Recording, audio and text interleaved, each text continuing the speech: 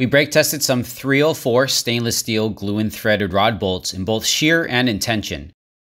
They can be bought in 1 to 3 meter lengths. The rods were cut with an angle grinder, and the drilled holes were brushed and blown clean. I used 1-year expired Hilti RE500 epoxy where the foil packs had tore out of the plastic top. The hardener and resin were weighed to a 1 to 3 ratio, hand mixed, and injected with a DIY squeeze pouch. Here's the specs for the 3/8 inch and the 10mm rod and their installation. Here's the hanger, slightly bent. Shoot off, $27.98.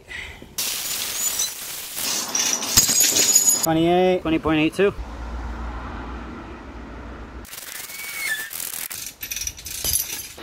There's the hanger, still deformed. This one, 20.56.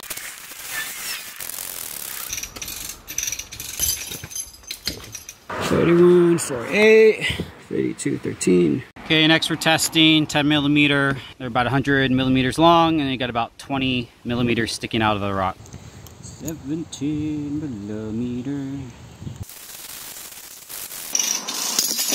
Not much deformation. Shoot off. A little bit of flaking at the top there. 34.45. 33.7. Oh, 25 tons. Sheared off, 36.3, 37.22. By torquing it too much, you can Yeah. the rod. Yeah.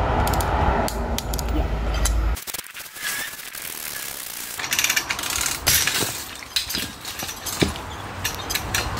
There's a bolt. 34.44 on that. 35.25. 25.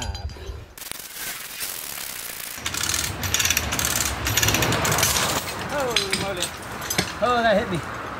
It didn't feel that hard though. There's a hanger, same old. Which one did I do? Well, top one? No, bottom one, I don't know. Okay, that's what it looks like. 33.81, 34.58. Here's all our test results. Thanks for watching.